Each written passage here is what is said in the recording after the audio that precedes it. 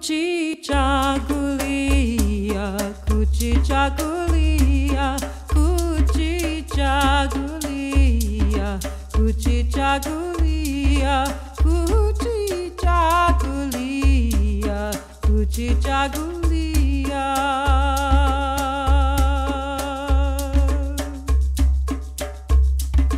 Kuchichagulia, kuchichagulia, kuchichagulia, kuchichagulia,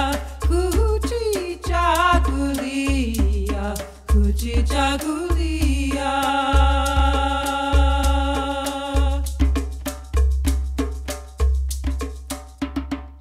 Kuchichagulia, kuchichagulia. Betty Shabazz International Charter Schools is a network of schools that all focus on African-centered education. And given the fact that that's not something that's typical within the public school setting, we saw fit to put together an orientation video so when we receive new students or when we hire new staff members, we can give them an overview of the things that make us unique and the ways that we're different from the typical school setting, but also to help them feel more comfortable fitting into our school environment. Our goal is to prepare our children to be of service to their community, and by community we are speaking of their family community, their local community, and the international community at large. Our mission is to make sure that we have students that have a sense of social responsibility and are clear that as children of African descent that there is a responsibility that goes along with that. Throughout the network, we rely heavily on African symbolism. Symbols are a big part of African culture and tradition, and symbols are human culture and tradition. Throughout the world, people have symbols to represent those things that they find most important or significant within their culture. So for each of our schools and for the network at large, we have African symbols that speak to our goals, our ambitions, our beliefs, and what it is that we're trying to communicate to our young people through education.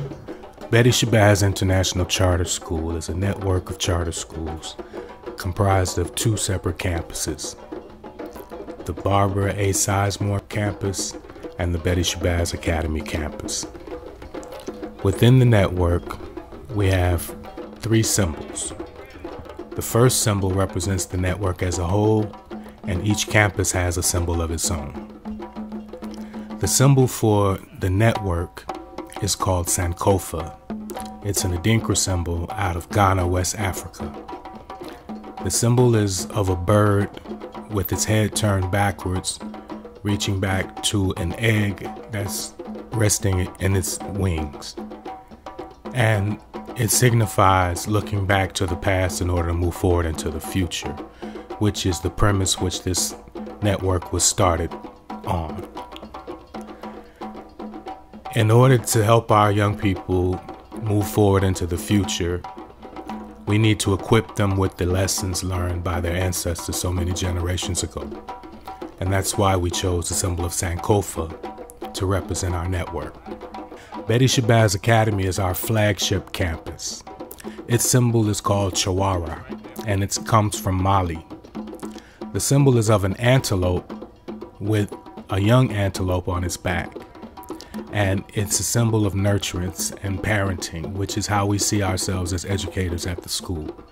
Each of our students, Wanafunzi, or our children, Watoto, we consider to be the same as our own children, and they see us as their mamas and babas, or mothers and fathers. So this symbol represents the relationship that the adults have with the young people at the school. Here in this Black American school, Betty Shabazz, it's a deeper bond. It's like a father and son bond, and you can't break the bond because it's a great bond, unlike a CPS school. They just come to school, learn, and go back home. Or you come to Betty Shabazz, you come to school, learn, bond, have a friendship and talk and everything, have a lunch with even with your teacher. And when you go home, you feel much better because you know that you can communicate with your teacher better. it's like they family. Like we all family here. It's like one big household full of kids. At our Barbara A. Sizemore Academy campus, or BASA, the symbol is Ese Ne Tekrema, which is an Adinkra symbol from West Africa, and it represents the teeth and the tongue. Because even though the teeth and the tongue play independent roles in the mouth, they may come into conflict, but they need to work together. And this is why we chose this symbol, to encourage our students to get beyond their differences and learn to work together in order to achieve their common goal. Betty Shabazz International Charter School, also known as B6, is the children's educational division of the Institute of Positive Education. B6 is an educational institution dedicated to the academic and cultural development of Black children. The mission of Betty Shabazz International Charter School is to provide an African-oriented, real-world learning environment where cultural knowledge is integrated with reading, oral and written language, mathematics, science, technology, social studies, and the humanities to improve the academic, social, and emotional competencies of every student. We also work to enhance students' capacities to serve as responsible members of their communities and productive citizens of the world. B6 has the Institute for Positive Education, also known as IPE, as its parent organization. IPE is a grassroots institution that got its start in the early 1970s as a storefront community development organization and a preschool called New Concept Development Center.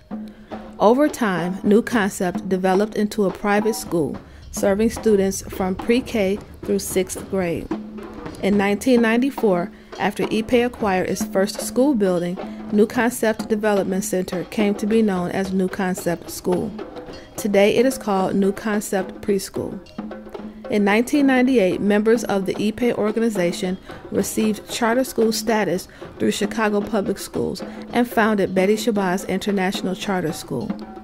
In 2005, 2 other schools were instituted, thereby establishing B6 as a charter network. One was a K-8 elementary school, Barbara A. Sizemore Academy, also known as BASA. The other was a high school, DuSable Leadership Academy, also known as DLA. And the name of the K-8 flagship school was changed to Betty Shabazz Academy, BSA. Each morning, B6 campuses begin their school day with the ritual known as Opening Unity Circle, or Morning Circle. During this time, all members of the school community join together in a circle to perform morning rituals that involve singing, drumming, school pledges, and morning announcements.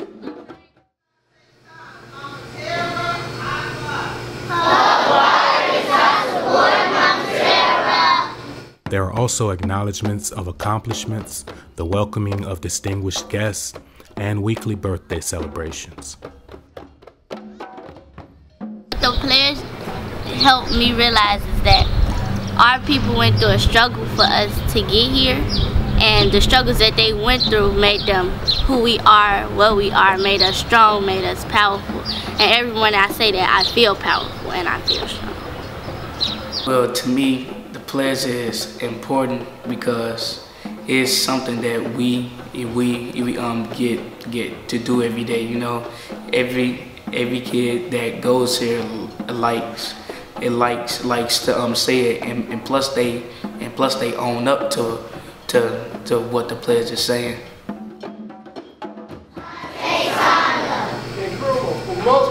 Unity.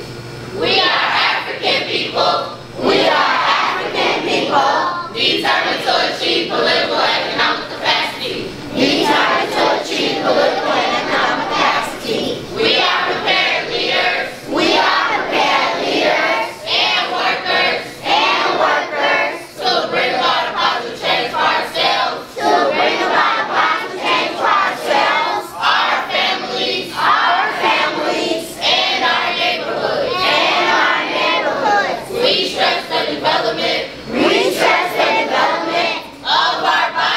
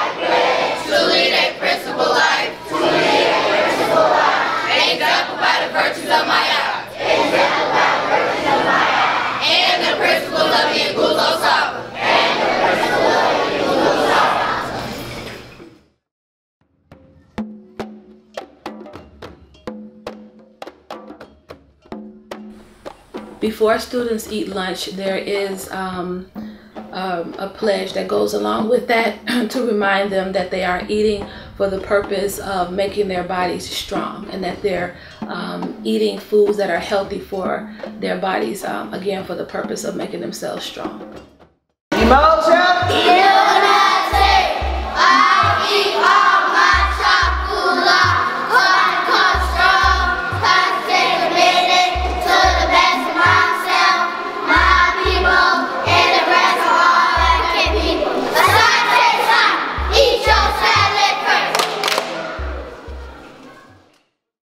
We serve healthy vegetarian breakfast and lunch daily. While this choice is more costly and time-consuming than non-vegetarian meals, B6 has committed to sustaining these efforts in order to provide a more holistically healthy experience. All students are encouraged to participate in our lunch program. However, if parents choose to send lunches, we require that they are vegetarian and encourage a healthy and balanced diet. If a student brings a non-vegetarian lunch, staff should offer the student a school lunch and send the non-vegetarian lunch home with the student at the end of the day. We respectfully ask that families exclude junk foods, sweets, and foods high in sodium from their children's lunch meal.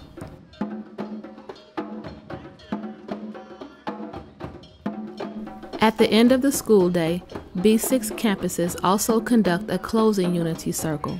The point of this gathering is to end each school day in unity and solidarity.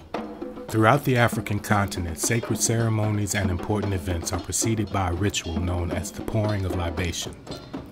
This is a symbolically sacrificial act of thanksgiving performed by an adult member of the group, who is authorized by the group's elders to speak on the group's behalf. The ritual is intended to express gratitude for and acknowledgement of ancestral figures whose past deeds contributed to the well-being of the people. During this ritual, the names and accomplishments of various ancestors are spoken before the group, and as their spirits are called forth to drink, water, representing substance, is poured onto a plant, signifying life. If no plant is available, or if some other liquid is used, the drink may be poured on the ground or soil, as an offering to those ancestors who live on in our memories. The pouring of the drink is also intended to serve as an act of reciprocity, performed under the assumption that one day others will see fit to keep our memories alive once we too have transitioned into the afterlife. The overall purpose of the ritual is to express gratitude for the spiritual support, protection, and guidance that the ancestors have provided us in the past, in hopes that they will continue to do so in the future. We call you to acknowledge you for your sacrifice, struggle, and commitment, for your contribution to the continuance of our line and lineage, for your support of us and all that we've done that is righteous and good. We ask for your continued blessing, guidance, and protection. We ask that you come forth now, get your drink, and walk with us. Ashe. Ashe.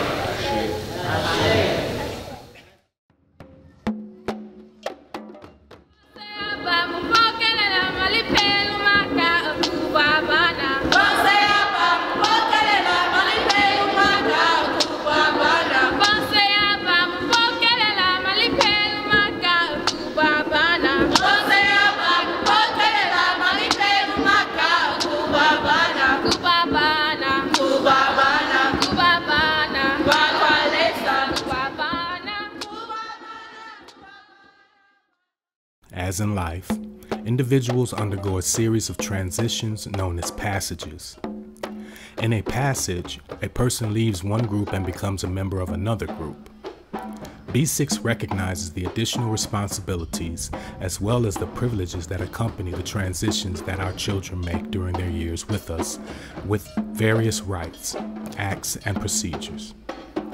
In addition to acknowledging these transitions, to be discussed later, we celebrate two important milestones: the transition from preschoolers to school-age children, and the transition from elementary school to high school.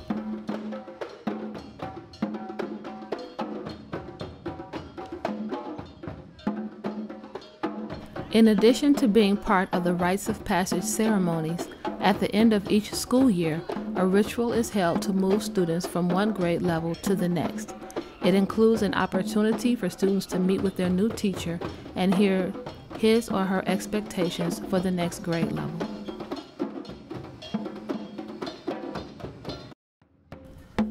To assist our Watoto in the development of their ability to maintain strong interpersonal relationships, we promote and practice the ancient cardinal virtues of Ma'at, which are order, harmony, balance, truth, reciprocity, justice, and propriety. In order to prepare them to practice family, community, and nation building, we promote and practice the Nguzo Saba, or the 7 principles, which are Umoja, unity, Kujichagulia, self-determination, Ujima, collective work and responsibility, Ujamaa, cooperative economics, Nia, purpose, Kuumba, creativity, and Imani, faith.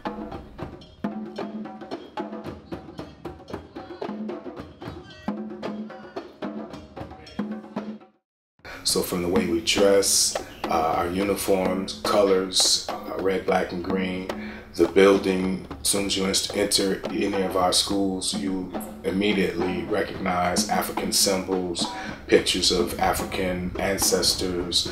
Our young people are dressed either in the red, black, and green uniform, or they may have on African garb. Both are considered to be acceptable uniforms. And we make sure that we encourage our young people to embrace who they are and where they come from through the way they look, through the way they talk, through the way they decorate their surroundings and their homes and their schools.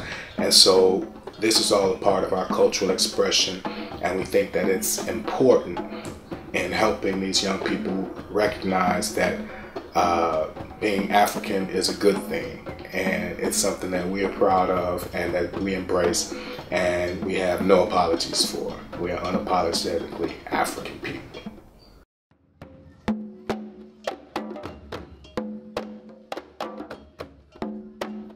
There are a couple of stances that our children take to acknowledge that they're giving attention. One called Angalia, where their arms are folded, another NJ with their hands behind them.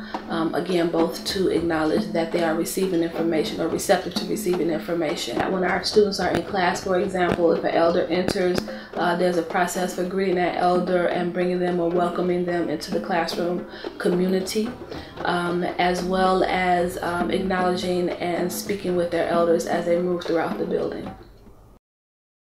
Umoja, unity. Abari Gani Baba Nina Furaha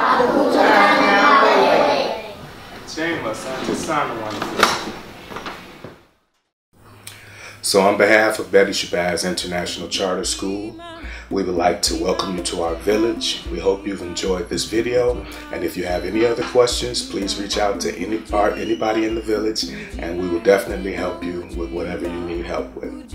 Once again, welcome and thank you.